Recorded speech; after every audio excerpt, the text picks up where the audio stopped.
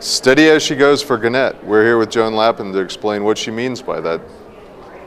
Well, it's a very interesting dichotomy right now. We're in the middle of all the hoopla about Groupon, Facebook, and a number of these other social media companies that are either being bought by each other or trying to come public or whatever. And in the middle of all this, my eye has been caught by Gannett, and you couldn't get more old media than that company. Right. It's a company, early in my career I was a media and entertainment analyst. And so I've probably kept an eye on Gannett for decades now. And the stock is no longer in the 80-90 range as it was before everybody decided no one would ever read another newspaper. But what's interesting is you take a company like Groupon, which is growing rapidly and getting lots of advertising dollars from old media, but has no cash flow to speak of. And here's Gannett trundling along, publishing small city papers and so forth, and generating tons of cash. And what's exciting to me is that at this point in time, you have a circumstance where Gannett has just had a change of CEO. The previous one became ill. The new one used to be the CFO and is just terrific.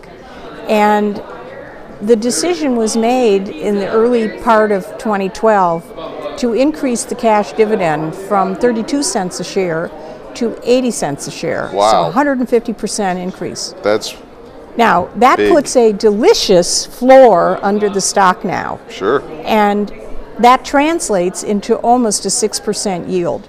In the meanwhile, Gannett is transforming itself and already has about 25% of its revenues coming from digital, which people don't realize.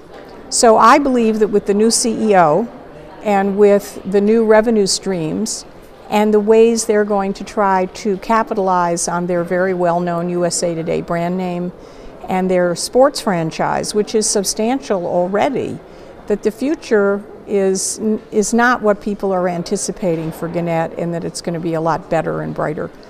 It requires patience, but that's fine. In this kind of market, I'd rather have the 6% while I'm waiting than sitting in a treasury that isn't going to do much for me. Sure, and it sounds like they've maintained their revenue stream as far as their advertisers go. I know recently there was just announced that GM was pulling all its advertising from Facebook, and that could be the end for, or at least a clarion call for some of these new social media companies that have relied on some of these big advertisers. And the statement is from GM that they're not getting the bang for the buck with places like Facebook, but these reliable sources, it reinforces the value of something like Gannett. Well, Gannett also owns a number of broadcast properties. Those will benefit from all the election spending we're likely to see this fall. But also, in general, I think your GM reference is excellent, because the big advertisers need lots and lots of eyeballs. And the traditional media are still the only ones that can deliver that. Great. Well, thank you very much.